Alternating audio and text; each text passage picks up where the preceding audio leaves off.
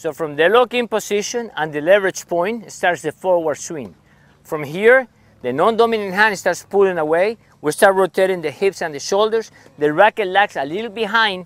So this is the way the forward swing starts. From the lock-in position, again, the lock-in position and the leverage, the hand pulls back. We open hip, shoulders, the racket lags a little behind, and the position of the arm doesn't change until contact point. All we're doing is rotating hips and shoulders to be able to create that power from here all the way to here. That's the forward swing.